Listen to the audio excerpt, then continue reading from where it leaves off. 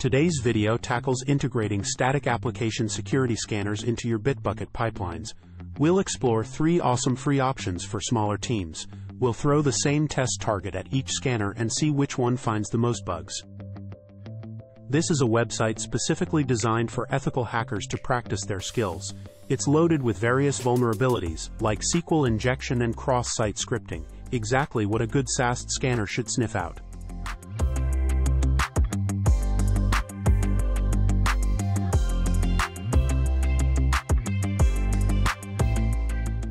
I'll copy the URL for this repository, so we can import it into Bitbucket. Let's head to bitbucket.org. First, we'll create a new repository. Then we need to click the link for importing a repository and paste the URL we just copied.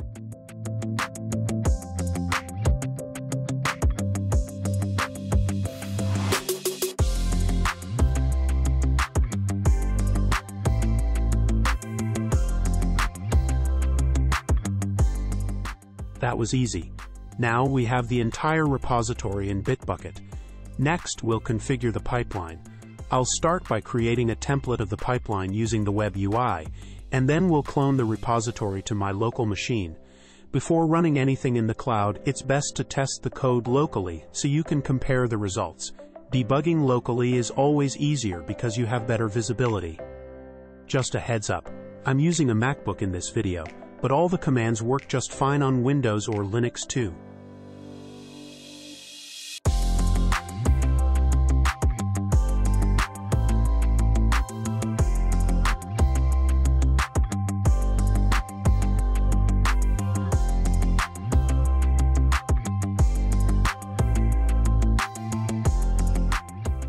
Let's also run npm install to set up the test target environment, so it's ready for scanning. Now it's time for our first SAST scanner, Snyk.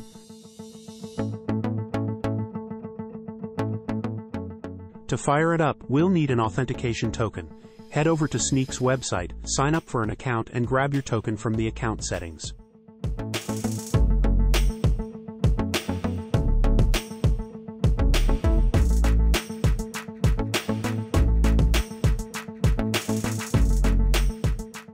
My account is authenticated, so we can run the scan command. Running the scan takes some time, but I'll fast forward the video a bit. Look at that, 21 code issues found, exactly what we were hoping for.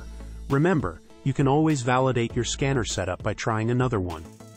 So let's configure our next scanner, Semgrep.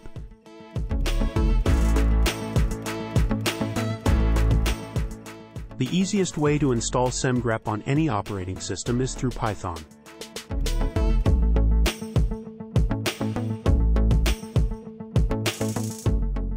Now that we have the scanner, it's time to authenticate with Semgrep login.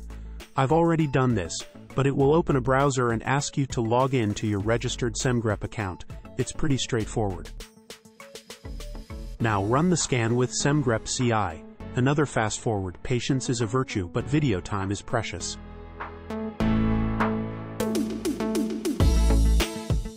Semgrep found 20 findings. Here's a heads up. Don't get hung up on comparing raw totals between scanners. It's all about the details. Sometimes scanners might report the same issue multiple times if there are different ways to exploit it. Now let's get Sonar Cube configured. We'll use npm for installation. Then head over to sonarcloud.com to set up a new project. That's where you'll snag your authentication token and the scan command parameters.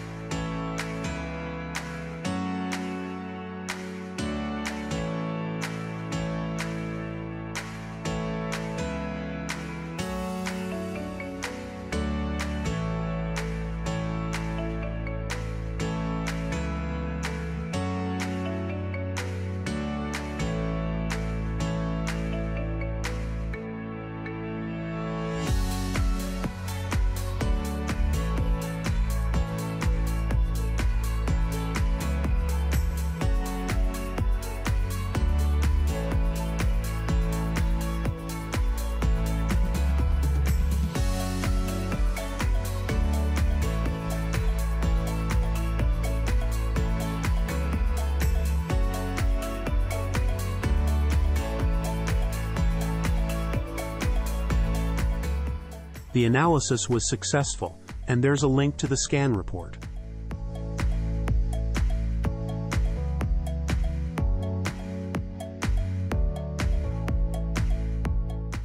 All good. Now we can move on to configuring the scans in Bitbucket. First, we'll try setting things up through the Bitbucket integrations menu. But spoiler alert, it's not ideal for our purposes. It's an important lesson. When configuring any security scanners, you must double-check with another scanner. If your scanner is misconfigured, you risk dangerous false negatives, meaning it might show no security issues even when there are some. Misconfigurations have been a significant problem in security scanners for as long as I can remember.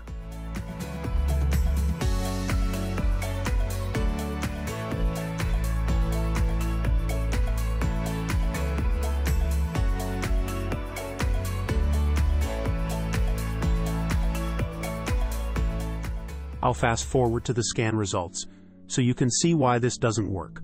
There's only one security issue, whereas our local scan found over 20.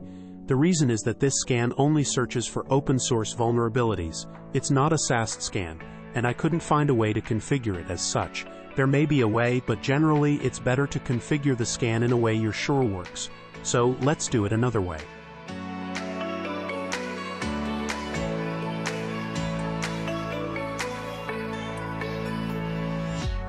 I'll clean up the previous code and make the build step a non-parallel step, so it always runs first. After that, there will be 3 parallel steps, each running one of our 3 different scans.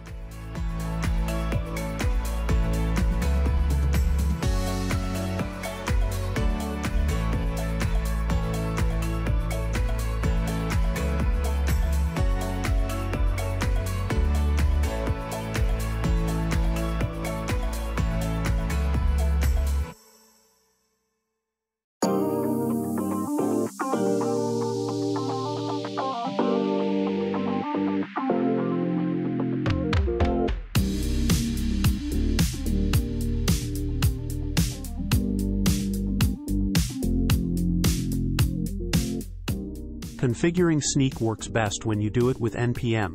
It works the same in all CI/CD environments. It's easy, and you can always configure it the same way. Plus, it's quick and reliable. Remember, when it comes to security scans, confidence is key. Configuring an authentication token in a YML file must be done with a secret variable. We can do this in Bitbucket by going to Repository Settings, and then Repository Variables.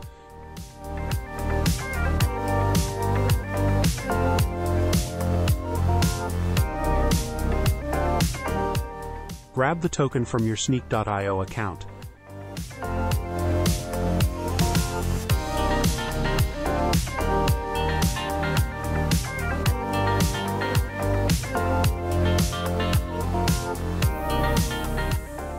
Make sure to click the Secured checkbox so the variable will be encrypted and masked from the logs. This way, the token won't leak outside the development team.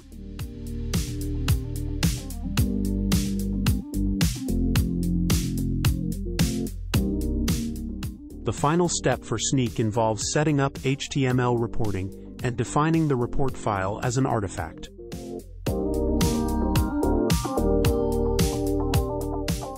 Next, we'll add a Semgrep scan. Let's find the instructions on how to do it.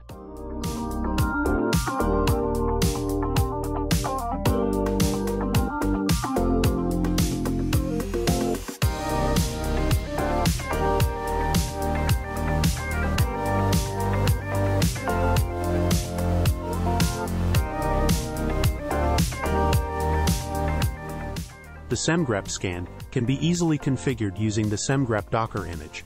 I've done this in most popular CI/CD services, and it works well in all of them. In the script part, we only need to define the token and then run the scan with the same command as in the local scan. If you want to customize the scan, you can do it with command line parameters, just like in the local scan.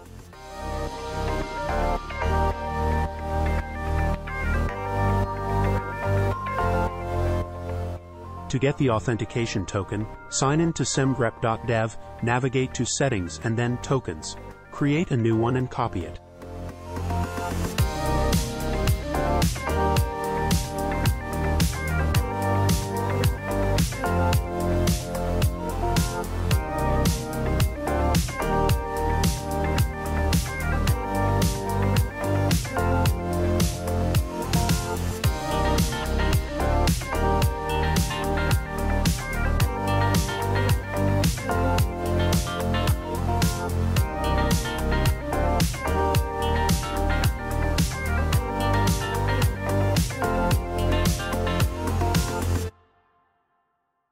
Next up is Sonar Cube.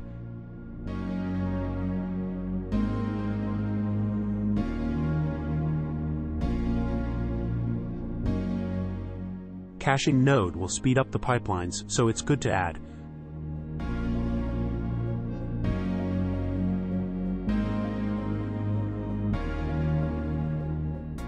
I'll use npm to install the Sonar scanner since our build image is Node, but there are many ways to install Sonar and they all work well.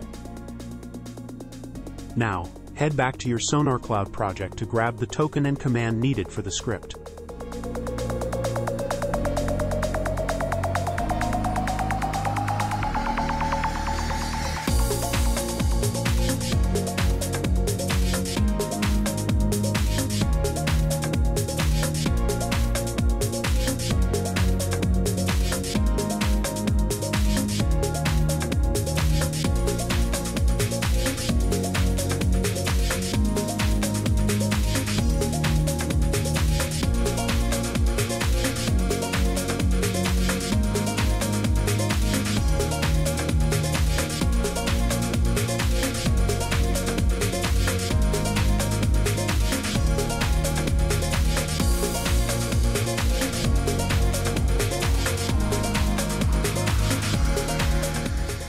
I'll change the command to a one-line command, and then we're ready to see if the YML script works.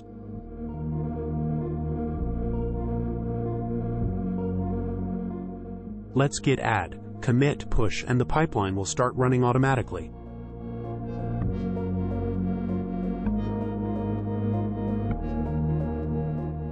So let's head to Bitbucket to view the running process. Once again, these runs take a couple of minutes, so I'll fast forward the video a bit.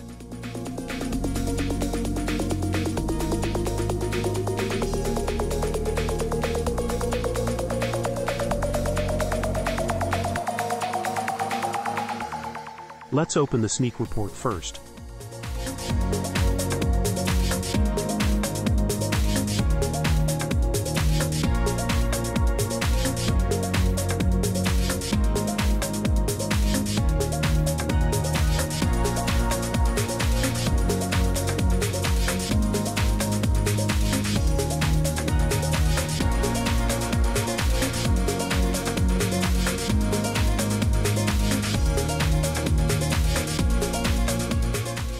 Snyk found SQL injections, path traversal, denial of service, cross-site request forgery, and cookies without the secure attribute.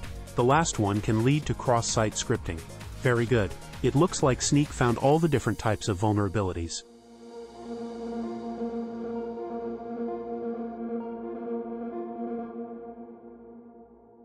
Next up is the Semgrep report.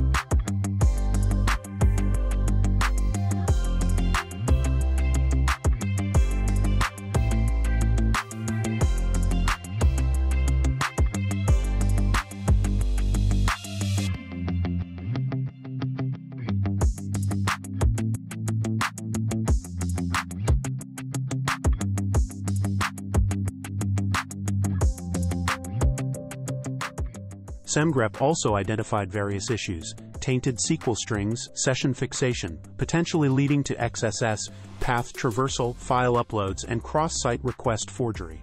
Looks like Semgrep caught everything we expected as well.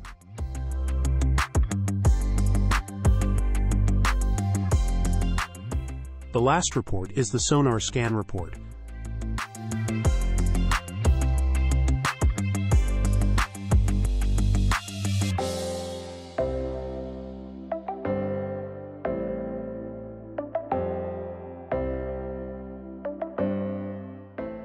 Since Sonar is primarily a code quality scanner, it found 14 software quality issues that aren't security related, and 7 security issues.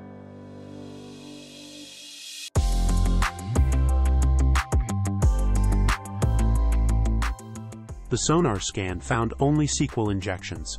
Sonar has a background in quality scanning, and even though this is just a small scan with a specific version of a development framework, it suggests that Sonar might be better suited for code quality scanning. However, it's not a good idea to jump to conclusions based on this alone.